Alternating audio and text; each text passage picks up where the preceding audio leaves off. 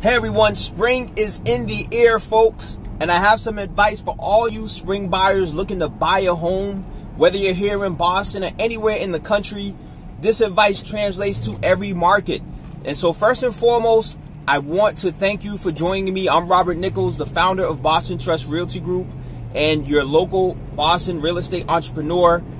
And I really want to get into, is it worth the time to schedule a private showing, or is it better to go to an open house? So this video is all about open houses versus private showings, the pros and cons of both. So a lot of buyers really love the independence that open houses offer, which is fantastic. I get it.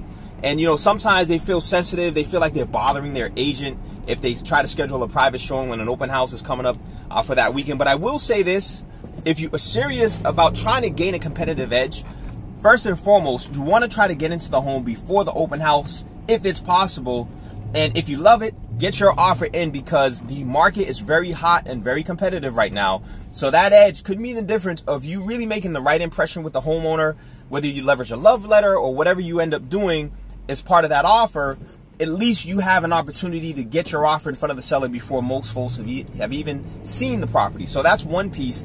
The second piece is when you go to open houses, sometimes it feels like a meat market. It's so crowded. We had an open house recently in our office. There were over 50 potential buyers of different groups at the open house. It seemed like a scene from the nightclub. Everyone's bumping shoulder to shoulder.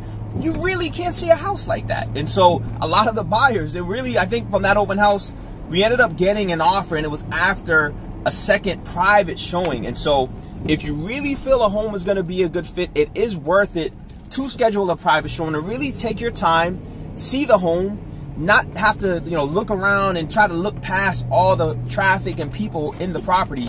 And that really will translate into potentially you, again, making that offer, making a decision on that home a lot quicker than as opposed to having to schedule a second showing before you feel like you can make that decision, because it can be overwhelming.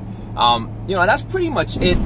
I'm Robert Nichols. Feel free to contact me and any member of my team about scheduling a private showing for any home in the greater Boston area at 617-674-2077, or give us a shout on our website, and we'll be more than happy to be your personal guide to Boston real estate. Have a fantastic day.